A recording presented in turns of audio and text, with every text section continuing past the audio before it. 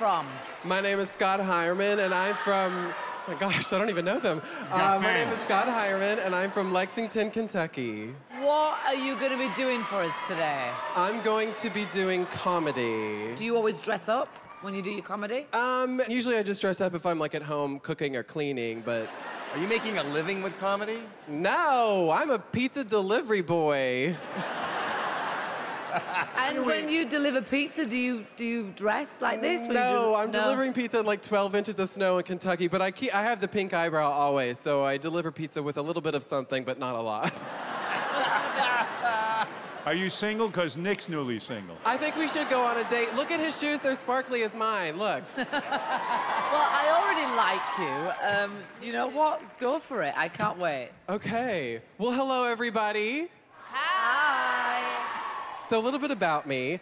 I'm adopted, which basically means my original family said no thank you.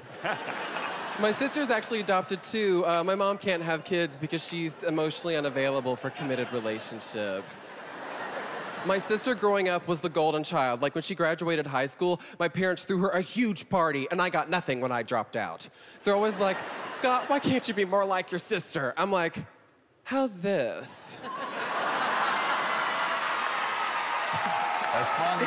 They're like, oh my gosh, that's horrifying. But actually, I haven't always looked like this. True story starring me. I used to be 300 pounds. No. Can you believe it? Yes, Mel B, yes. Heidi, can you believe it? I don't believe you. I miss being fat. You know, I miss being able to wear a t-shirt and sweatpants to formal events and people being totally fine with that, you know?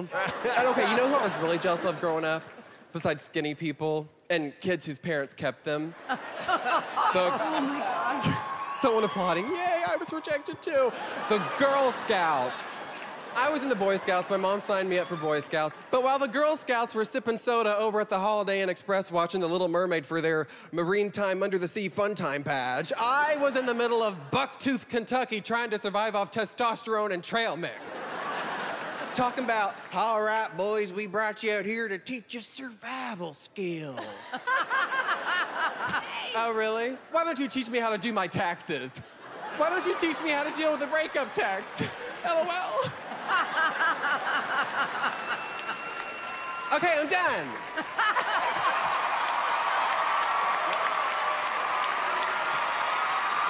Oh. Look at that. That's for me. Wow. For you. Thank you. Good job. Oh.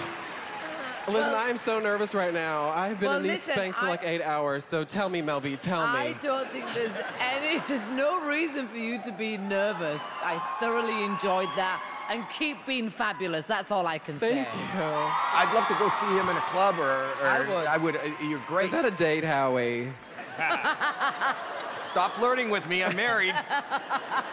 I thought that you were so funny and so fabulous. You better work. It's the first time that I truly love a comedian on the stage, and that is you. That's big from Heidi. Thanks for watching, and click right here and subscribe to keep up with AGT.